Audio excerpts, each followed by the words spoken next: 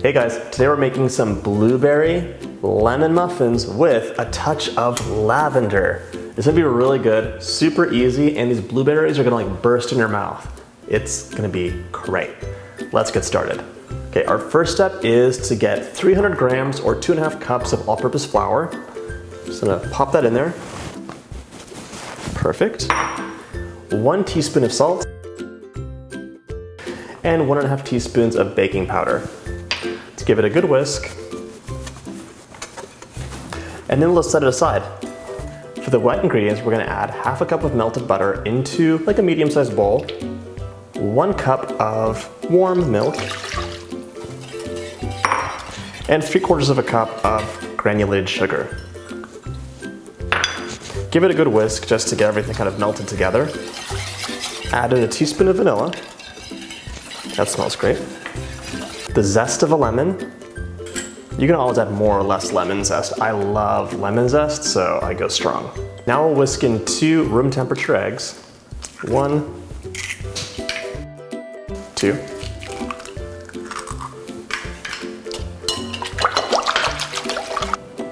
Quarter cup of fresh lemon juice. Just make sure it's strained.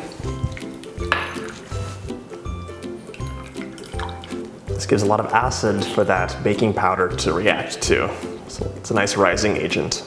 1/2 teaspoon of culinary lavender. I love the aroma it gives. Just don't use too much because it can be overpowering. Whisk together.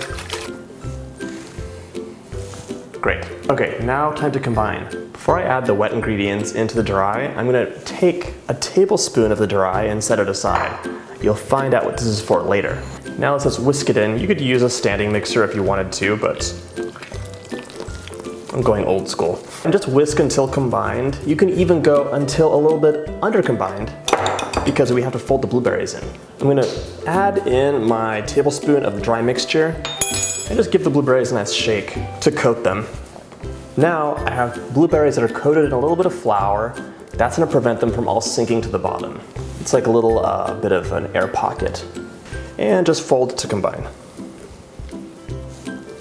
Gorgeous.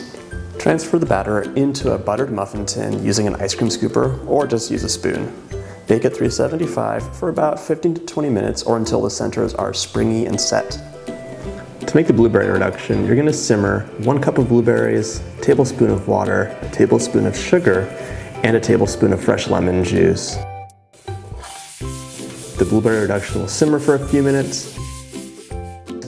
Muddle it up with either the back of a spoon or a muddler if you have one. I just love that color, so gorgeous.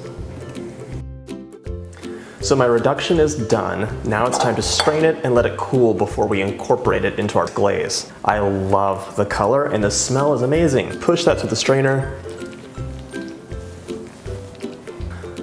Oh my gosh, this is like the perfect bake for these muffins. Look at this color. Not burnt at all. Beautiful, I'm so happy. Okay, now we're gonna honor this beautiful muffin with a nice glaze. All that's gonna be is our powdered sugar and the reduction we made.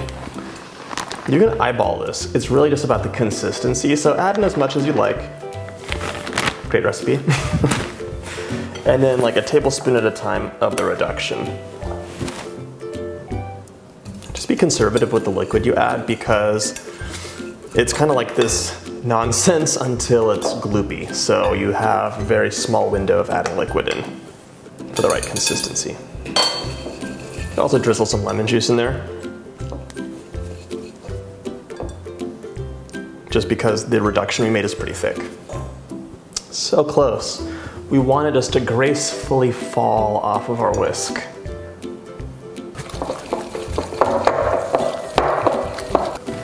Graceful, nice. So now we'll be able to drizzle this over our muffins and just have like a nice stream.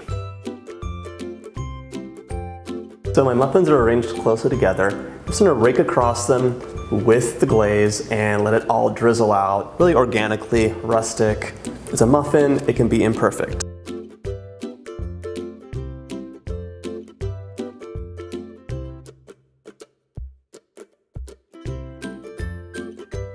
I feel like the only thing I need to do is show you the inside of this muffin.